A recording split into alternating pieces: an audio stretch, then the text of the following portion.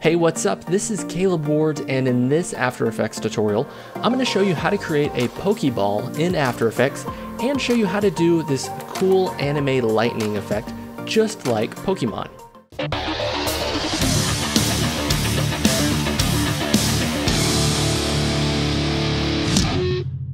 Alright, so the first thing we're going to do is go to File, New Project, and I'm going to go to Composition, New Composition, and we're going to make the width 2000, the height 1000, and we can make the frame rate 24 and the duration 10, and we'll just call this Pokéball.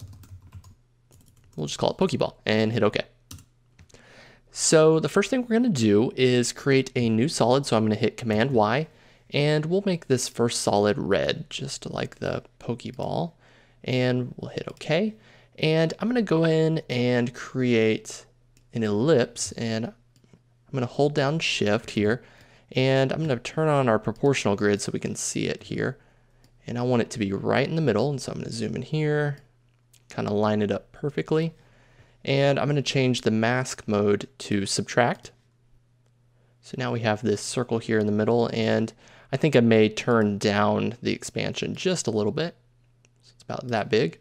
Cool. And I'm going to go in and add in a rectangle to this solid just to mask out a little bit of the frame here. And I'm going to go to subtract. So now we have this square with a little semicircle, and I'm going to go ahead and duplicate this layer. And I'm going to hit Shift Command Y, and we're going to change the color of this layer to white. Hit OK, and hit New. And what I'm going to do is rotate this composition 180 degrees. So I'm just going to hit R, and we can type 180 and hit OK. So now we have the red on top, the white on bottom, and it's time to create the inner circle here. So I'm going to go to Layer, New Shape, and we're going to create a new ellipse. And what you can do is go to Fill, and we're going to turn this fill to white. And I'm going to turn the path size down just a little bit. Maybe something about there. We're at 85. And we're going to create another shape layer. So I'm just going to duplicate this shape layer. And let's add in a stroke effect. And let's get rid of the fill. So if we scale up our shape here, we have a real thin stroke, and we can just go to stroke here and turn up the width to where it's appropriate for a Pokeball. And I'm going to scale it down just a little bit, right about there, and zoom out, and I'm going to turn our transparency off. So now you can see that we have this basic Pokeball texture. So I'm going to go ahead and select all of these layers here, and I'm going to hit Shift Command C, and we'll call this Pokeball texture, and hit OK. And I'm going to apply a CC sphere effect. So you can tell already that our Pokeball is looking pretty good. I'm going to go in to shading here because we want it to be flat just like a cartoon, and I'm going to turn up the ambient to 100, and I'll turn down our diffuse to 0, and we can turn up specular to 100.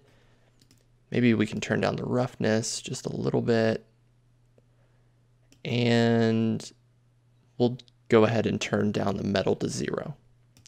And instead of rendering the full, I just want to render the outside.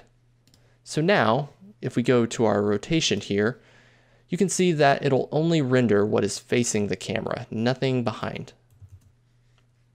Okay, so we want our Pokeball to basically spin in, and at about 3 seconds, we want it to kind of slowly come to a stop. So I'm going to set a keyframe for our X rotation at 3 seconds, and I'm going to go back in time to the very beginning, and I'm going to kind of rotate it maybe twice. We can kind of crank this up here till it's about, say, 2 and 0, 0. So now it just kind of spins in twice and comes to rest. but that keyframe is pretty harsh. So you can see if we play it back here, it kind of spins at a constant rate and then it just all of a sudden stops. That doesn't look very organic. So I'm going to select this keyframe here and go to the graph editor, and we're going to pull this up and just make this hill pattern. So we just want this kind of curve here. So if I play it back, you can see that the ball spins and it slowly comes to rest. And that looks good. And I think I may just rotate it along the y-axis just a little to keep it a little off center so it's maybe a little more organic. Cool. And the last thing we want to do is create kind of a gray outline. We don't want the ball to be see-through because right now we can see there's transparency behind it. And to fix that, I'm going to hit Command Y, and I'm going to select just a dark gray and hit OK. Hit OK. And I'm going to select an ellipse here so we can just kind of make it about the same size as the Pokeball, and I'm going to go ahead and drag it below our Pokeball.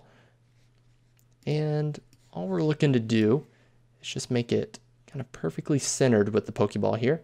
And if we wanted to, we could always go in and turn down the expansion just a little bit, maybe right about there. And we'll just move this around to where it's perfectly centered. Okay, cool. So now we can see we have a Pokeball that spins, it's outlined, and it slowly comes to rest. Okay, so let's go ahead and select both of these layers here. I'm gonna hit Shift Command C, and we'll call this Pokeball Spin, and hit OK. So now we're in our final composition here, and essentially we want the Pokeball to kind of spin in from the bottom and come to the top. But first things first, we want to change our composition from 2000 in width to 1920 and then the height 1080, and that's just going to get us a standard HD format.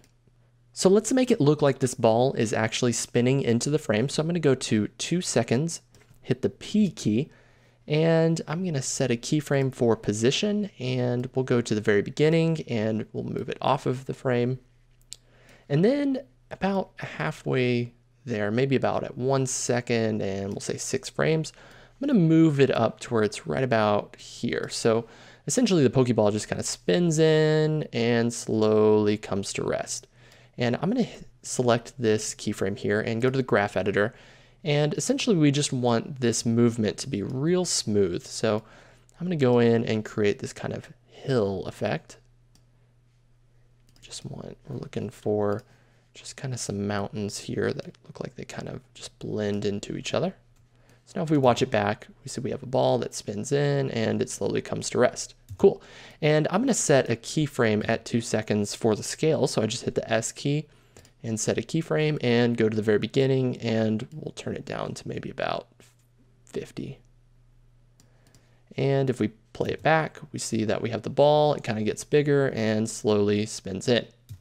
Now, one thing I can see is that the ball kind of hits hard at that point and then slowly spins down. So I don't want that. So I'm going to deselect the graph editor there, select my position keyframes, go back into the graph editor, and I'm just going to kind of make this into a kind of a taller mountain here. So we're just going to have it speed up really quickly and then slowly come to rest. Exactly, just like that. And what we'll do is hit S and we'll select our scale keyframes, and we'll make a curve just like we did at the very beginning. So it scales up fast and slowly scales on. All right, cool. Okay, so the next thing we got to do is create a cool anime background. So I'm going to hit Command Y to create a new solid, and we'll just call this BG for background and hit OK. And I'm going to apply a fractal noise effect. And we're just going to turn up the contrast pretty significantly here, somewhere about there. And I'm going to bring in a box blur and drag it over. And we're going to set it to vertical only. And we'll turn up the iterations to about 5 and just kind of blur it out to where it kind of creates this, these kind of vertical lines here. And I'll hit repeat edge pixels. Cool. So I did that just to give you a visual example of what this is going to look like. So now we can go into our fractal noise here and go to transform, and I'm going to go to the very beginning and I'm going to set a keyframe for the offset turbulence. And then we're going to move to the very end, and I'm going to pull down the Y a few times to maybe about 5,000 or so. And so now we have this effect that looks like it's kind of pulling down, and we're just trying to recreate a cool anime effect. So now I'm going to add in a posterized effect. And this is going to just get rid of some of these softer edges and make it look a little more hand-drawn. We'll turn the iterations down to maybe about 5. And let's add in a levels effect. Levels. And we'll kind of create just some harsher contrast here. Something like that, where you just have these 3 colors and they're really harsh along the edges and really rough. And if you notice in Pokemon, the backgrounds, the moving backgrounds that kind of we're basing this style after, they don't actually move directly up and down. They usually come from kind of a center point towards the bottom. So I'm going to add in a corner pin effect. And I can just drag these bottom handles here to make it look kind of like it's coming from the bottom. And so I'm going to go ahead and just scale up this layer to kind of fill the whole frame. So now it kind of looks like it's coming from the bottom, just creating this kind of halo effect.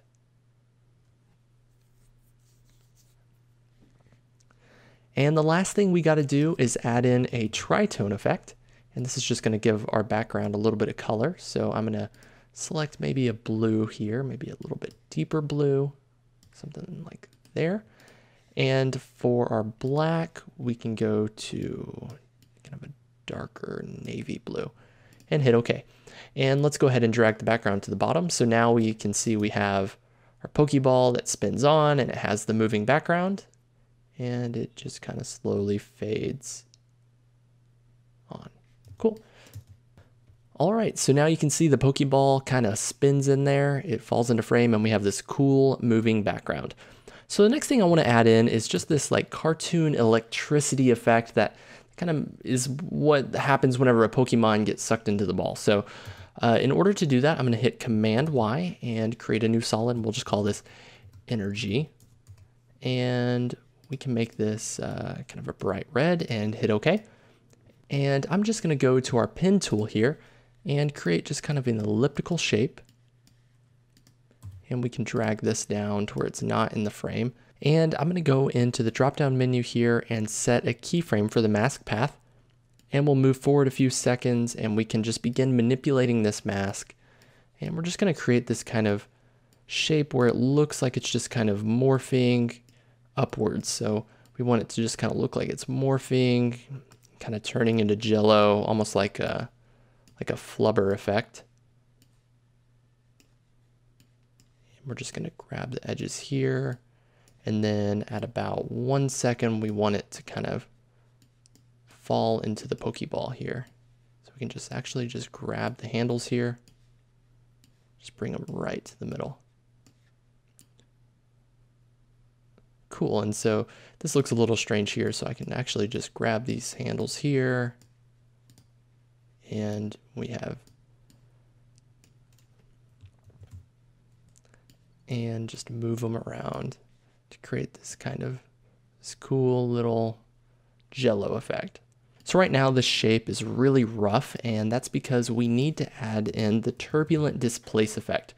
And so when we add in this effect, it's actually going to create a really cool energy look. So I'm going to turn up the amount to about 100, and we'll turn up the complexity to maybe around 3.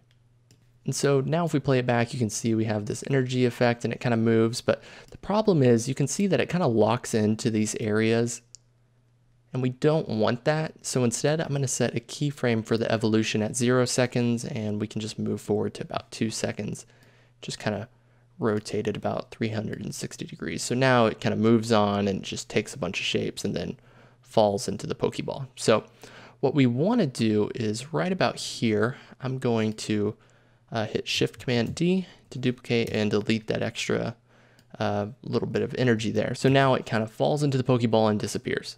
Cool. And we don't want it to be solid. Instead, I'm going to set the transfer mode to hard light. So now if we play it back, we can see it just kind of gets sucked into the Pokeball. And it's a little hard on the edges, so I'm going to add in a quick fast blur effect. and just turn it up to maybe about 6 or so and hit repeat edge pixels. So now if we play it back, we can see it just kind of gets sucked into the ball. All right, so that's about it. If you wanted to go in and add in a little rotation, or perhaps you can make the button glow red like in Pokemon, you could, or you could download the free project file from my website at VFX City. That's vfx.city. And while you're there, go check out a few of the other cool tutorials we have on the site. Again, this has been Caleb Ward. We'll see you next time.